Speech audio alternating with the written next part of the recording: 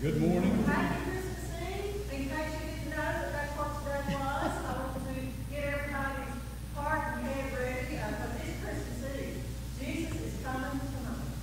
Well, actually, he did that 2,000 years ago, but we're going to pretend like he's on his way again. It is so wonderful to be here, and I know if you're like me, you've been running and rushing and cooking and all the things that we do before a holiday, and the day is here. This is what all the season has been about, and we get to celebrate this all day. We're lucky Christmas Eve is falling on a Sunday, so we just get to worship Jesus all day long. And for those of you that are joining us online, we thank you and appreciate you. And if you are the one that put a gift in our prayer box and you're listening, we are very thankful for that. That was very kind, not necessary, but very kind. If you are a first-time listener, if you would just write in where you're from and how we best can pray for you, because we take praying serious out here in the village. We're not high steeple, but we're big-hearted. So please let us know how we can pray for you. And if you watch this later and it's not live, just send a message through Facebook and we'll get it, and we'll get the prayer team on it. Having said that, are there any prayer requests, praise reports that we want to lift up this morning? I want to lift up my friend Leanne, Randy Buckle's wife. She's going through her third bout of cancer, and I lifted her up a few weeks ago. But if y'all could just keep Leanne in your prayers, I would appreciate it. Did Zeb get all good reports last week? I think they went to the doctor at least once a day, every day last week. He kept her busy last week. Tell Zeb that he's got to start paying you overtime. And I've already talked to our treasurer about paying you overtime. And so you're just going to be so rich by Easter when we get all this overtime paid for you. I get help at night. Oh, okay. All right, as long as she's getting help at night. Are there is there any announcements or anything, David? I want to lift up two young boys, Noah Clifton and Dane Hill, both in the hospital with pretty serious issues going on.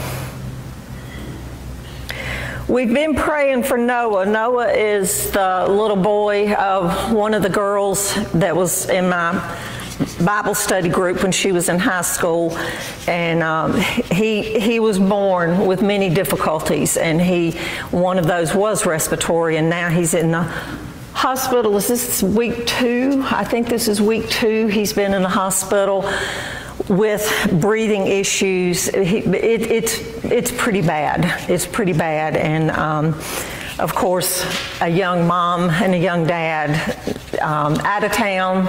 They're from Concord, but they're living in Chapel Hill right now, and so they're up in Boston. Isn't that where they are with him? I think they're up in Boston with him. But anyway, that could be wrong, but God knows where they are, and He knows what they need. But Noah and then Dane is in the hospital. Renters, I'm not sure. So I just know they're doing a test on him, and he's got a fever. He's got some other difficulties. I think he's having some respiratory issues, isn't he? So, 2 little children should not be in the hospital on Christmas Eve. In no way to diminish the seriousness of that announcement, how neat it is to have a talking Christmas tree. Yes, we did that for all of our special guests, and you just gave away the secret. But yes, we do have a talking Christmas tree over here, and it also prays very hard. It's very, very faithful to prayer. So. Okay, well, if I've got a few prayer requests out of the prayer box. It was stuffed this morning. Please pray, please make me and my boyfriend last a long time. Please, God. I love you and God. Pray for my sister. She's 20 years old and she's got a baby boy in her belly, and I want it to be healthy and safe. And isn't that what we all want, is the newborns to be born healthy and safe? Please make my mom feel better. She's really bad sick and not getting any better. And we hate to get prayer requests like this right at Christmas. But then we did get a Christmas gift, as I said, and I want to lift up the 6 persons in the Alvarado family. They had a rolled up monetary gift in the prayer box for us, and I thought that was pretty sweet. So we will put all of these in and remember them in our prayers today. And I need a hymn book. Right there. That's my hymn book beside of you. You can't have my hymn book. I got it all marked up. If you are able, will you stand and let us call ourselves to worship?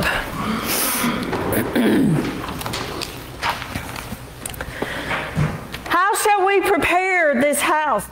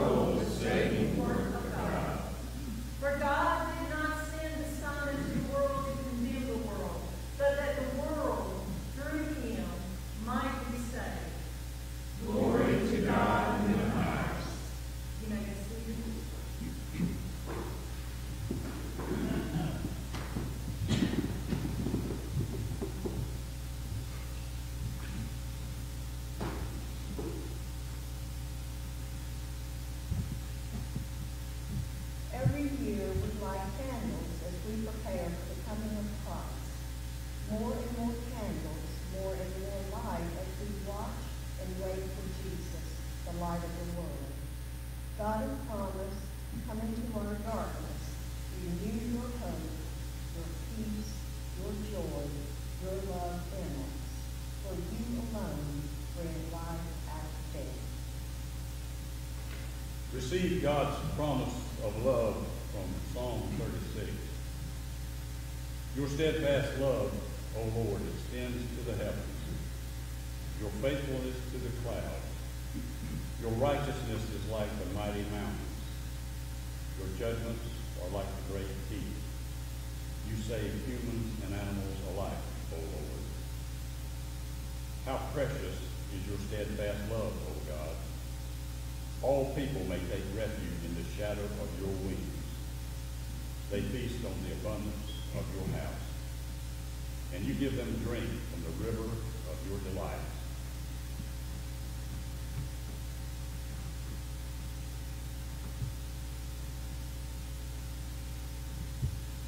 Today we light the candle of hope.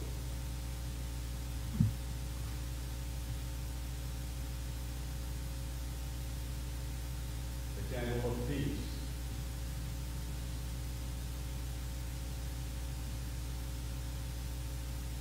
The candle of joy.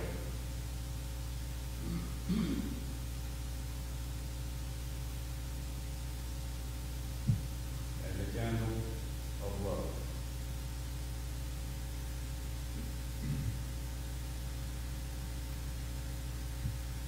Let us pray.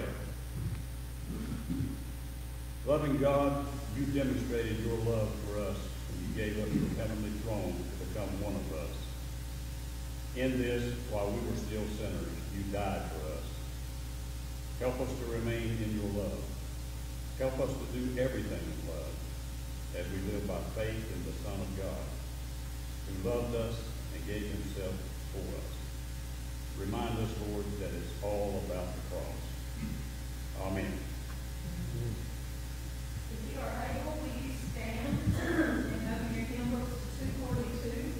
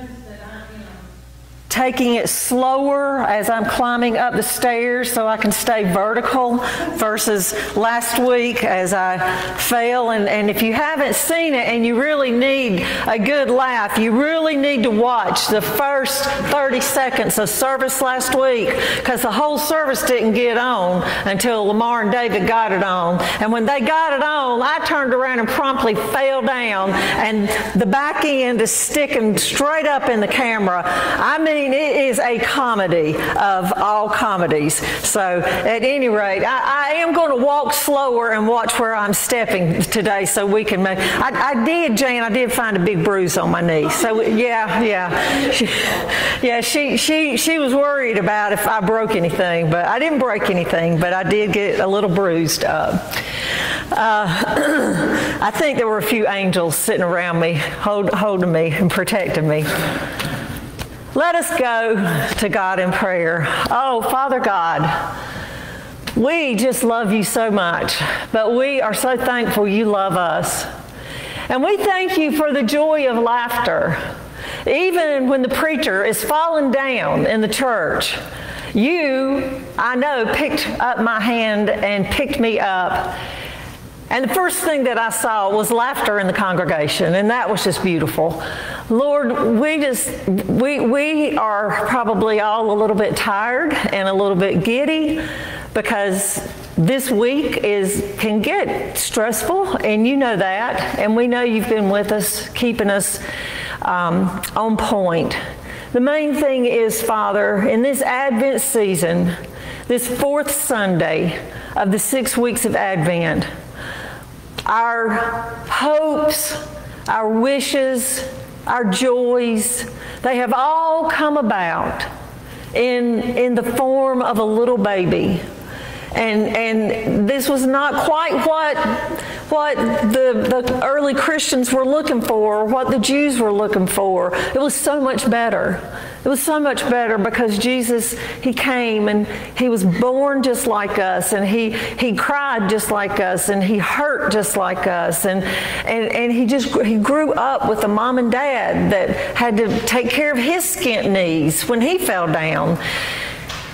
He became one of us because He loved us so much. And God, we thank You for allowing Him to come and teach us how to love You better and how to love one another better. And God, I ask that we take these gifts of Christmas, the gift of joy and peace and hope and love, that we take these throughout the season, throughout the rest of the year, and we're able to share these gifts with others so that they will want to know, where do you get your strength? Because everybody in here has a story, and everybody listening to my voice has a story. And every one of us have had times that we would just have assumed walked away because we didn't see ourselves getting anywhere with it, or we just thought we were so much smarter than any religion could come about. Many of us, we all have been through our teenage years when we're just dumber than stupid. And I know that we all had a moment that you were not the most important part of our life. And I ask You, Lord, to forgive us for that. And I ask You to help us to show others just how important You are, just how we cannot get through life without You. Even when we have put You aside, You promised You would never leave us and that You would always love us. And for me, that is the best gift of Christmas, is knowing there's nothing I could ever say or do that will make You stop loving me. And that is huge. And there's a lot of people that have never felt that kind of love, Lord. And so I ask You to help us to share that gift with others. Help us to be kinder and gentler people. Help us to reach out to the least and to the lost, and to those that have not heard Your name in a kind and gentle way. Help us to remember the homebound that are lonely, that would like to be sitting here with us. Help us to find a way during the rest of this Advent season to let someone know they're loved, and they are loved by You, and they are loved by God's people. God, this is my Christmas prayer, that we will carry the gifts of Christmas with us for You and for Your glory. And all of Your children come together with the most beautiful and perfect prayer that Your Son taught us while He was here. Our Father, who art in heaven, hallowed be Thy name. Thy kingdom come, Thy will be done on earth as it is in heaven. Give us this day our daily bread, and forgive us our trespasses, as we forgive those who trespass against us. And lead us not into temptation, but deliver us from evil. For Thine is the kingdom, and the power, and the glory, forever and ever. Amen. Now,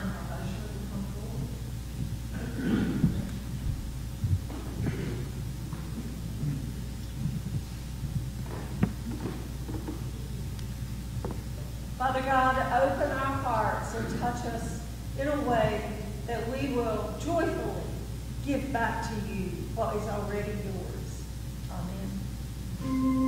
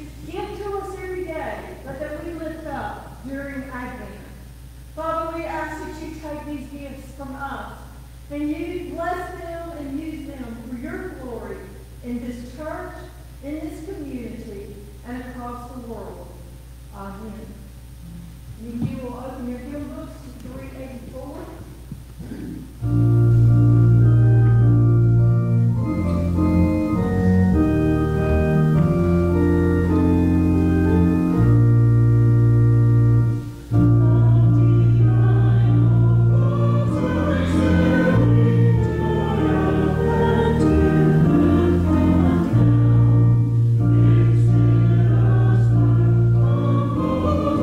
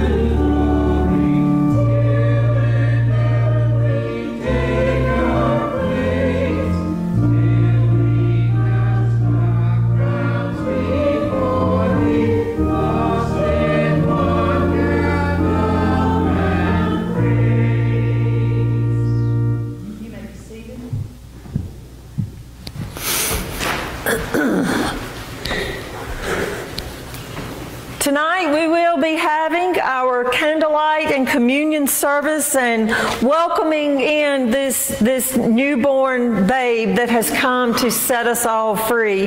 And I hope you will be able to join us. I've heard some from your family wanted to know what time we were coming tonight. So I hope we'll have some of the Brown. It is the Brown family, right? The Hedrick Brown family. Well, yes. So, Klein. I'm sorry? Some are Kleins, some are Browns. Okay. Well, I just really know Phil's best. So anyway, eat your dinner early and come join us, or save it and have dinner at 7. We did vote to have our candlelight service at 6 because it'll still be dark out, and then it won't be too late, everybody getting home. So I hope that you'll all be able to come back tonight. Our scripture comes from John, the first chapter, verse 14.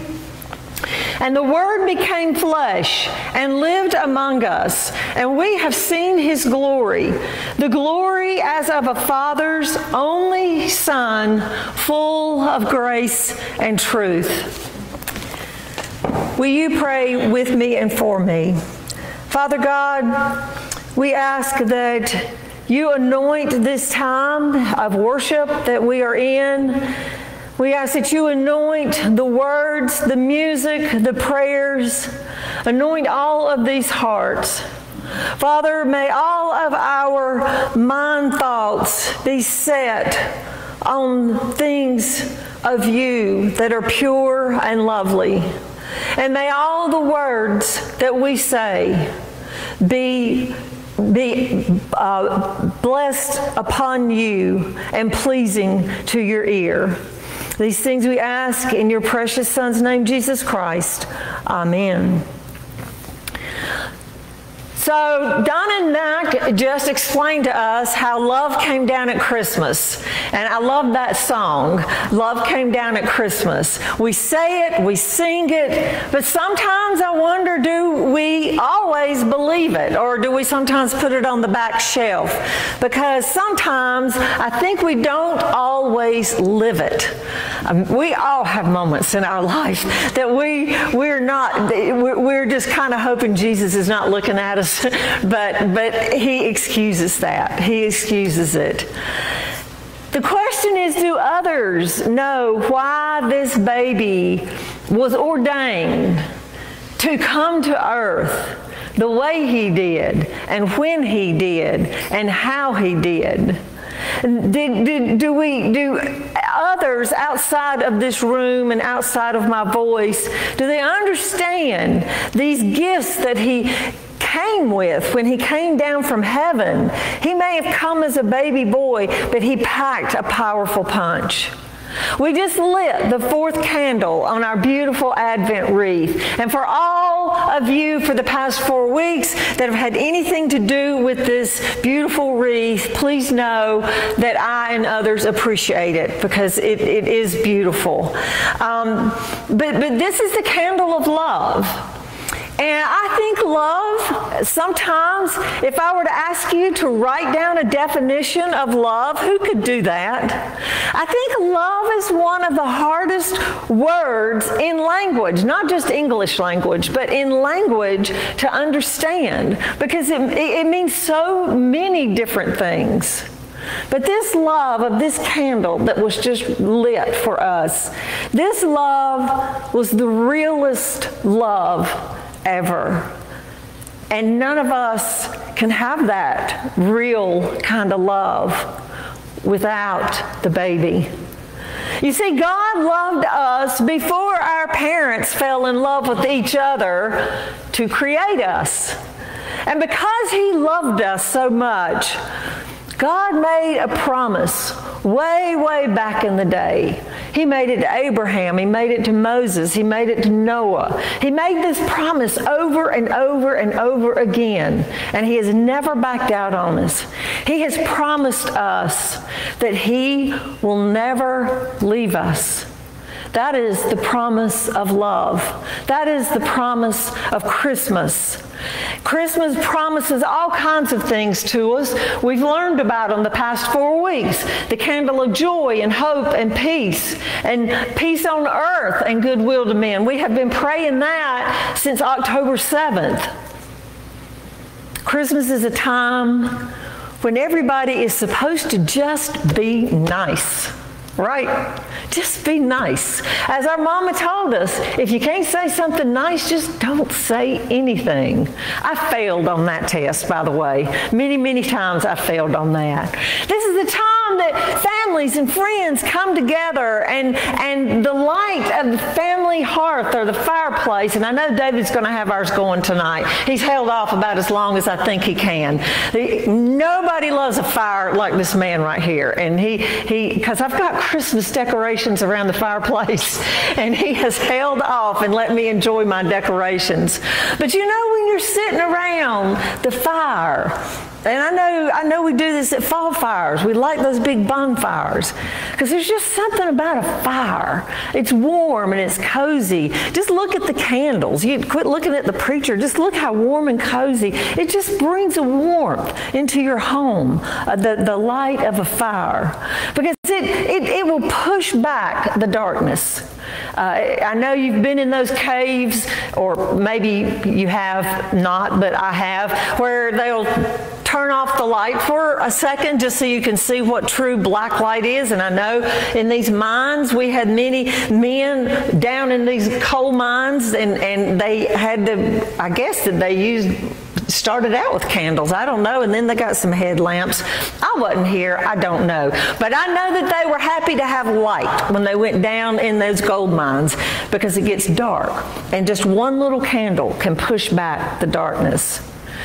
Do you ever feel like Christmas is a whole lot of promises without a whole lot of love and hope and joy and peace? Have we had those years in our life where Christmas just wasn't everything that we had hoped for? Well, as I said, today is Christmas Eve. And if you're like most people, well, I should say me, I can't speak for everybody else, you've been running full throttle all month. Ever since Black Friday Eve, what we used to call Thanksgiving, you have been shopping, and you've been sending cards and wrapping gifts and baking cookies and shopping some more. And now you got 14 people coming to your house tomorrow to eat, and you're just hoping that you don't burn the biscuits again. Guilty.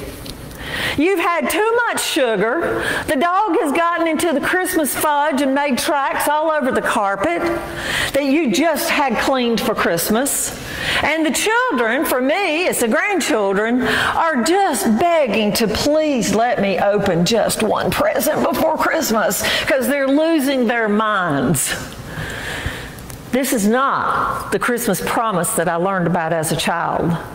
As a child, I can remember being innocent like Ellie Joe and Easton, but Easton's starting to get a little more mature. I can remember that innocence of being 6 years old, and everything was magical. I mean, do we all remember, just at least at Christmas time, it was a little magical? And I have to admit, now as an adult, my mama and daddy made it look so easy. I don't know how they did it. I remember what I know now as the first Sunday of Advent, either the last Sunday in November or the first Sunday in December. I didn't keep up with that when I was 6 years old. I just knew that Sunday was coming after Thanksgiving, and we were going to all load up in the car. And when I say load up in a car, my grandma had a 1950 DeSoto, and we could pile 13 people in that car. Now, that was pre-seatbelt law days, but we were stacked in there like sardines, because we would just get in the car and Granny would stop just about at every house between our home and church. And we get to the church, and all the adults had it so nice. And we would, you remember cutting out the cardboard trees and cardboard angels and making those red and green links out of cardboard to decorate decorate the Christmas tree with in your Sunday school room on the saddest Christmas cedar trees you ever did see, because somebody had gone out into the woods and had cut down a cedar tree for every child's Sunday school class. I never knew who those magical men were, but as an adult now, I've got a pretty good idea. But then after we did our crafts and decorated the trees, we would get a snack, and then we'd go into the sanctuary, and the preacher had something to say. I'm not sure I paid a whole lot of attention. And then we'd go and start practicing for the Christmas play. That was Christmas for me, and it was magical. I remember my mama making, because she loved to sew, this was a joy for her, making most of the costumes for everybody to wear. I remember a lot of joy at that church. The adults might not have felt that way. Now as an adult looking at what we did, they might not have enjoyed it as much as we did. But I remember a lot of joy and a lot of love. And because everybody at church was just so nice. I mean, as a child, was anybody not nice to you at church? Everybody was so nice, and nobody yelled at you when you did something you weren't supposed to do. And nobody ever told you to go out behind the church and get a switch. I just loved being at church because it was just a place where I felt loved and safe. And I'm sad that there are children that don't have that don't have someone taking them to that safe place. But anyway, that was then, and I'm glad I have those happy memories, and this is now, and I'm all grown up, and Christmas is just not quite as magical as it was in 1965. Somewhere between then and now, I had many, many moments of losing sight of the reason for the season, the babe in the manger. I sang about him every week, but somewhere there were times I just kind of lost sight of that, because as a teenager I was more concerned about what my boyfriend might be getting me for Christmas than I was about decorating the church for Christmas. Things changed through our lives, and I just thank God He brought me back to sane reality of it's all about me, Beverly. It is not about you. It's not about the church. It's not about the tree. It's not about that boyfriend. It's not about your husband or your children. It's all about me. And that's why our Christ candle is in the center of the Advent candle, because it's all about Him.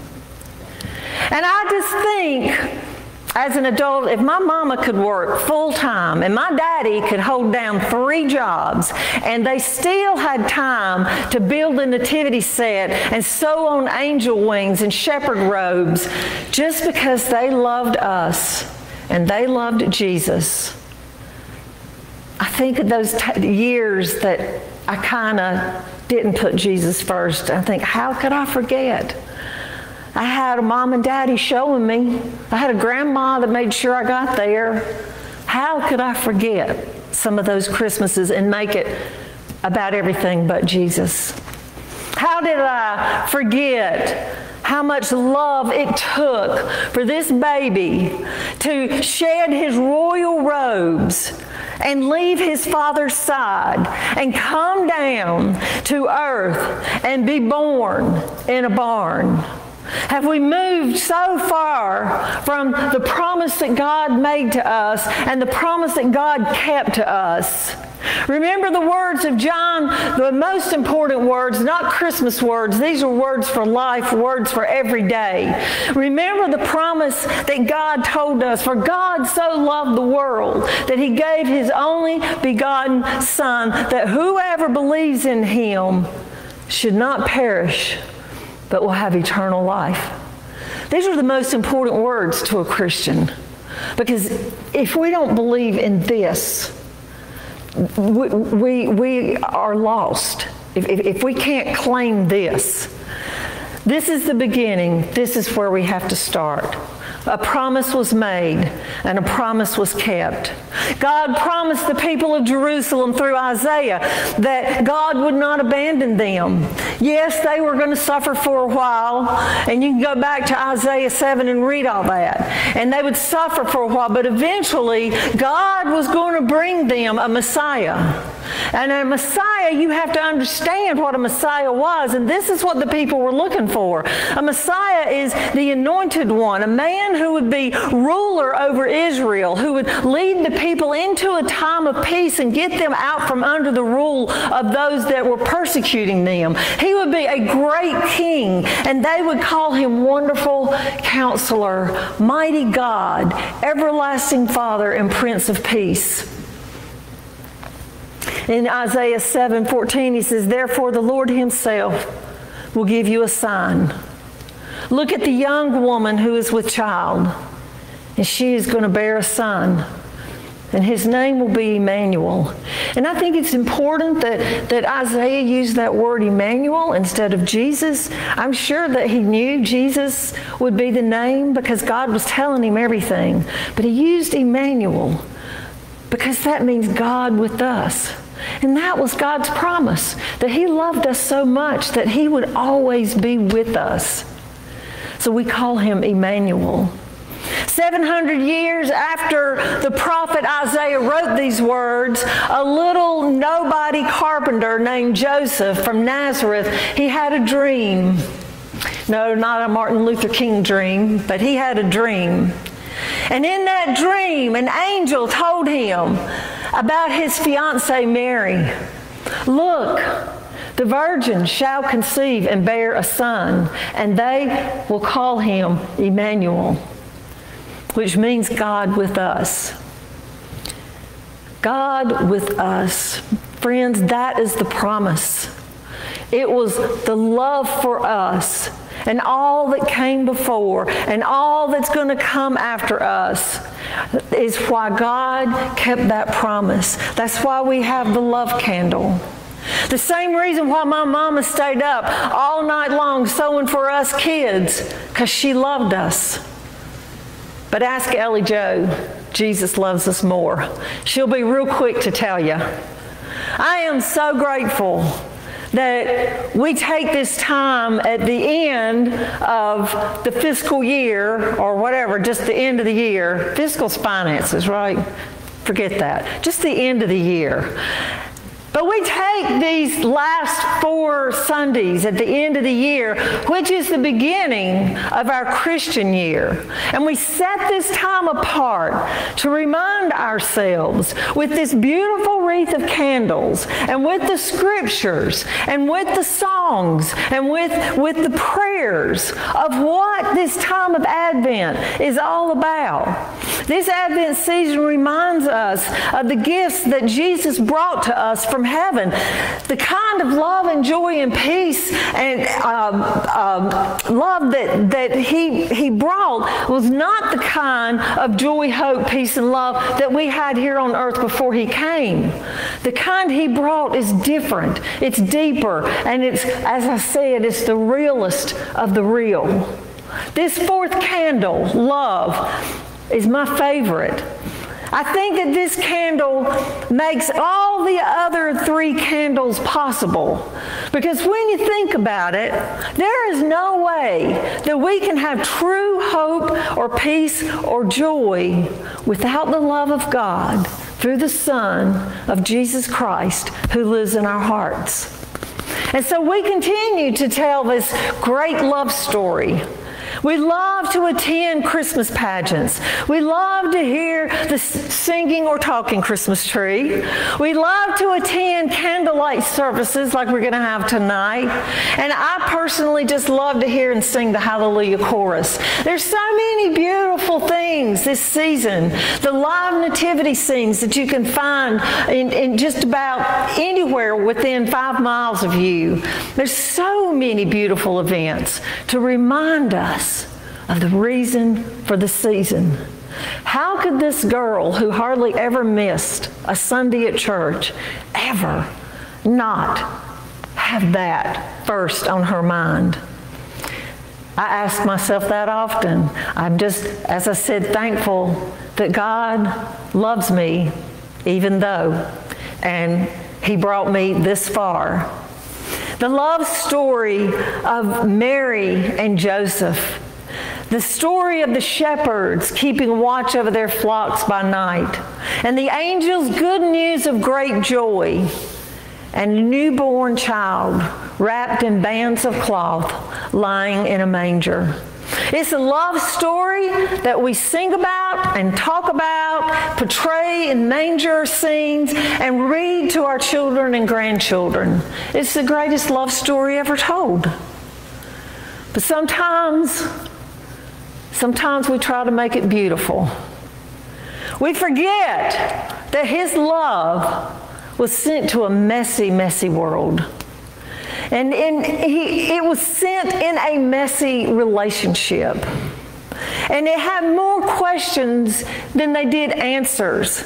I cannot imagine the questions that Mary and Joseph must have had. And I can't imagine being Joseph and just wondering, how could this happen to me? That's messy. It was in a messy barn with messy animals standing all around. But God kept His Christmas promise of love. The promise is that God is with us in real life. Joseph bore the shame of his fiancée getting pregnant before they married. Mary screamed in labor. She had to. No woman can have a baby without screaming and hurting. Jesus was poor, and the manger was surrounded by sheep and cattle and all of their manure. It was raw, and it was real. And it's exactly how our lives are. The Christmas promise is a forever love. It is that with God with us, we're going to be right just where we are. I heard a story that maybe can explain this whole Jesus coming down from heaven to save us and why He had to do it the way He did it. And I just want to share that with y'all this morning in closing on Christmas Eve. And maybe you can share it with a friend later on. But one Christmas, there was a family, and this is a true story, preparing for Christmas Eve. And everybody was getting their, most beautiful Christmas frocks on. And the wife was, dressed to the nines, as we say. And the husband just never really understood the reason for the season, as we say. And he never attended worship with his family. And he especially wasn't going to give up his Christmas Eve to go to church. And every year his wife would gather the children, get them clean, get them dressed, get them fed, and take them to the candlelight service on December 24th. But the husband never attended with her.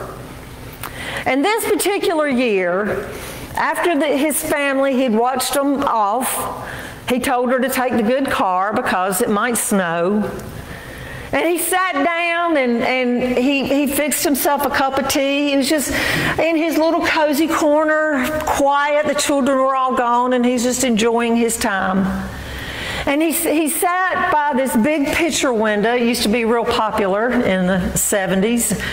And he settled himself down there where he could read and look out the window and feel the fire near him. And there was a winter storm that was blowing up. And as he saw it coming, he was thankful that he had insisted she take the better car. And so he just sat there, and every once in a while he'd hear a little tapping on the window, and he would look out, and he didn't see anything or anybody. But he would hear this little knock or a little thud every once in a while. So he put his reading down and he looked out, and he realized that it was some little birds that kept hitting his window. Well, he watched for a few minutes and he realized that they were caught up in this storm, because it was not just snowing, but it was windy. It was one of those storms that you do not want to be out in. And they kept flying into this window, he thinks in a real vain attempt to get in away from the storm. And the longer he sat there and watched this happen, the more he thought, I've got to do something. These little birds are going to knock themselves out and freeze to death. So he watched them hit the window, fall down, and kind of get it together, and they'd try to get up again, and the wind would just blow them again. So he watched, wondering, why are they not going somewhere, like up in a tree, somewhere safe? And then he thought about that old barn that was out in the back of his yard. And it was really bothering him watching these birds just flying around and getting nowhere but bumped in the head. And the barn was not in great condition, and of course it didn't have a heater, but the lights worked, and the wooden walls would provide a little bit of protection from the winds that was blowing the birds around. So he decided if he could just get those birds in that barn, that they would survive this storm tonight. So he bundled himself up and headed out, and he was really fighting those gusts of wind, and he went out the back door, and he tried to shoo the birds into the barn, and they weren't having anything to do with that. and he turned the light on so they could see it, but they didn't really notice the light either. They kept going to the window. So then now this is becoming a mission for him. He is fixated on getting these birds to safety. So he tried to shoo the birds in, and all that did was just scatter them around even more. And then he went in the house and got some bread and tried to drop breadcrumbs from the window to the barn, but the wind was blowing so hard it blew them away as soon as he dropped them down, so that didn't work. And then he went into the barn and he got some seed, and he said, this will do it. And he put some grain seed out by the door of the barn. He figured if he could get them that close, then they would see, a refuge, and they would go on in. So he put the grain down, but it was snowing so hard that the snow covered the grain up before the birds could find it. And finally, the man this is just a head scratcher for him, but he still wanted to get those birds in that barn to safety. And he started moaning and talking out loud. And he said, if I could just be a bird for a minute, if I was just one of those little birds, I could get them in that barn. I could lead them to a safe place if I was one of them. And while he's having this thought, the service at church ended and the bells started ringing. And he knew that service was over and the family would be home soon. But he also connected some dots between that thought in his head of becoming a bird and the bells ringing at church. And then he understood what his wife and his children had been talking about, that Jesus had to become one of us in order to save us, because he had to understand our pain. He had to understand our confusion. The only way Jesus could get us to stop bumping our heads on the window was to come down here and walk among us. God tried really hard to save us with laws, with priests. He sent prophets. The people that he created, think about the Old Testament. How many times did they just scatter around like those birds that he was trying to get into the barn? Finally, God became one of us. He became one of us in the name of Jesus to lead his creation to the safety of the barn. And I think that's just a perfect story, since we always claim that Jesus was born in a barn. And he was. It's just not a barn like what was in this guy's backyard. His barn was more of a rock. But baby Jesus, he grew up to be a man. And he showed us the ways of God. And then he died for us so that we could conquer death. And just before he left us, He left us with another promise. He says, I will be with you always because I love you. And I am going to leave you now, but I'll be back. So stop running into the windows. When God makes a promise, He doesn't hold back. He always comes through. Emmanuel was not just a baby in the manger. Through the Holy Spirit of God, we have Emmanuel with us always. God is with us. Amen? Amen. If you would stand and let us sing this sweet song, 249. And remember that Emmanuel is always, always with us.